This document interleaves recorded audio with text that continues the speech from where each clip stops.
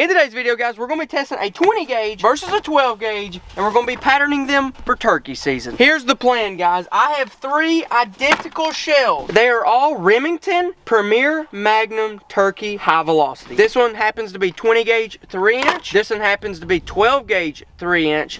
And this one is 12 gauge 3.5-inch Magnums. And we're going to be testing them at 20, 40, and 60 yards. And we're going to be using these targets right here, so we're going to be able to see how dense is the pattern and what kind of distance can you go out to and still be clear to kill a turkey. Let's go set up the first one. This one's going to be for the 20 gauge. 20 gauge, 20 yards, 3-inch shell. With a turkey choke, I don't think we're going to have any problems at all filling this thing up. And if we do, we have problems. I mean, you should be able to kill them at this range with a rock. What's this turkey's right here's name? Rondell. Here's the thing though, guys. From what I know, you don't necessarily need to aim at the head. You kind of want to aim right there in the center of the target. That way, if you're a little high, a little low, it's fine, because if you aim right here and you're off a little bit, you're still gonna hit his neck. If you mess up, you're gonna hit his brain. If you aim right here and you mess up, you're gonna miss. Boom. Let's shoot it. 20 gauge, 3-inch shell, 20 yards. All right, here we go. I've not even seen these, by the way. So just a yellow shell.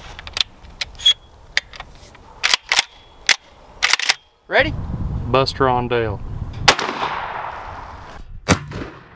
And we actually have a GoPro right here because it's not all about killing power, okay? If I wanted to go with straight killing power, I'd go with the 2 gauge with a 4-foot long shell, okay? But it ain't about that. It's about what can I hunt with and not break my arm. Because I'm going to the WWE soon. I can't be hurting myself. All right, dude, this looks pretty good. That looks very good. That's a very nice pattern right there. That may be the shell I end up using for the year, but I was aiming right here, so the pattern was a little high, but if I stretch out to 40, that pattern may have came on and fall down. We'll see here in a minute. But honestly, 20 yards, Magnum shell, turkey load, that is very good pattern. That's impressive right That's there. a very good pattern. I'm gonna set that one right here, and now we're moving up to the 12 gauge.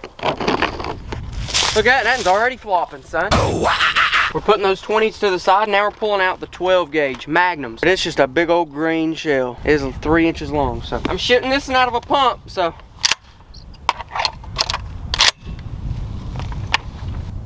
All right, kill dog. Oh my gosh.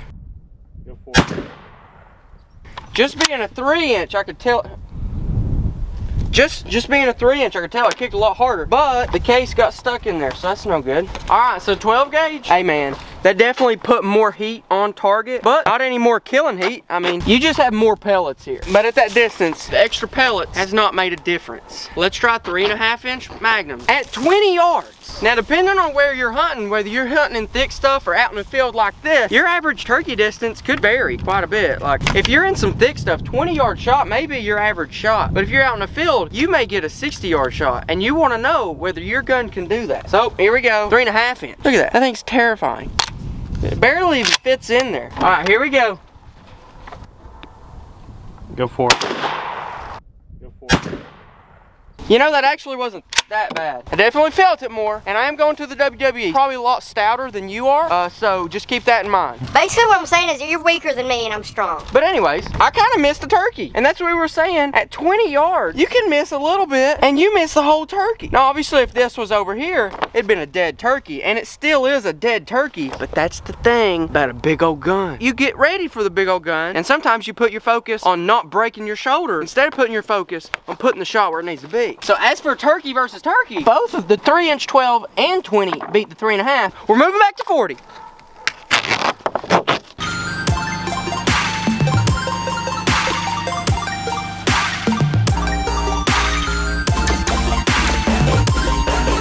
At 40 yards. This is honestly a long shot for any shotgun ever. But we're gonna see just how long of a shot it is and how capable these shotguns are. 20 gauge, 40 yards. Here we go. Shooting a 20 gauge, even with a Magnum shell, doesn't feel like I'm shooting anything. Maybe?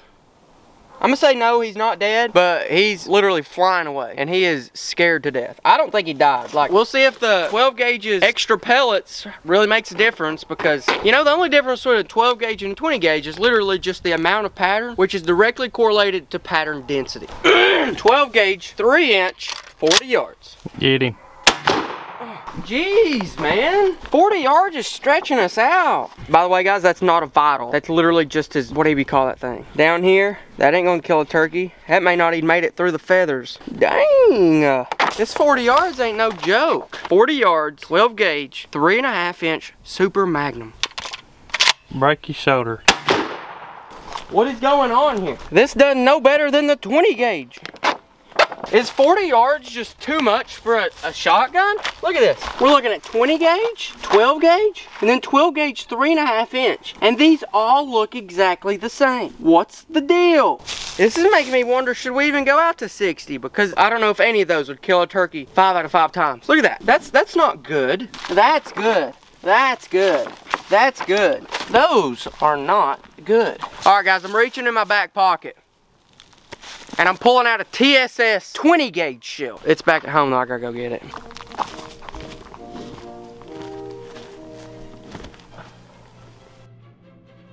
Alright, what makes TSS TSS and what TSS stands for is that, here you go, zoom in on it. TSS stands for tungsten steel shot.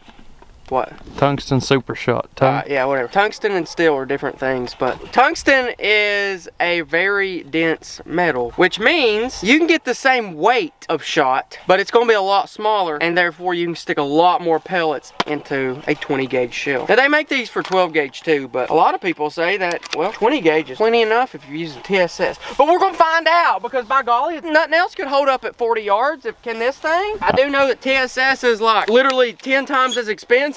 So we'll see if it's 10 times better. It may be the future. We're about to find out. All right, here we go. I'm curious to see if it's going to kick more, because I don't really know. By the way, guys, we ran out of turkey targets, so I shot it at a Little Caesars box. And let's look at it. You can see that the pellets definitely lined up more. Like, you definitely have more pellets on target. Way more pellets on target compared to this. And by letting the pellets be smaller, you're able to get more pellets, which means your pattern can stay just as wide, but the density is just gonna get more. So what we're gonna do is we're gonna take this one, which is the 3.5 inch Magnum, and we're gonna move back to 60 and shoot it with that. The pellets are smaller, so hopefully we'll be able to tell the difference, but we'll show a before and after anyhow. Dang, that's far. That's a really far.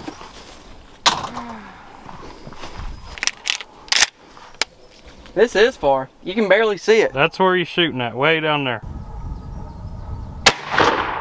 If this does good, I'm gonna hunt with my 20 this year. Heck of a lot lighter gun to pack around. Besides kick, that is a big advantage with 20 gauge, is that the overall gun and the shells are a whole lot lighter. The guns aren't cheaper, and the shells aren't cheaper, but the gun's lighter, so. All right, so looking at it, oh, there it is right there. Here, take a good screenshot of it. Here's the before and afters, guys, since we didn't have another target.